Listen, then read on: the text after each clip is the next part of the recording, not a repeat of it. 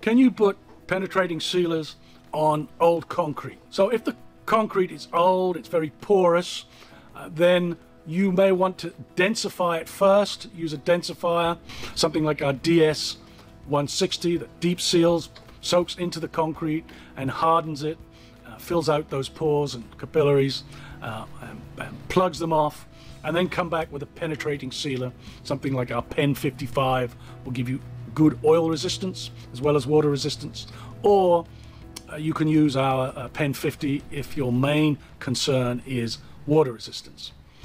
Remembering that concrete is very porous. If it's old, especially, it's going to allow water to get into the concrete. That water can bring in chemicals with it, de-icing chemicals, chlorides, that can break down the concrete even further, could stain the concrete, can cause mold and mildew if there's a lot of moisture in the concrete.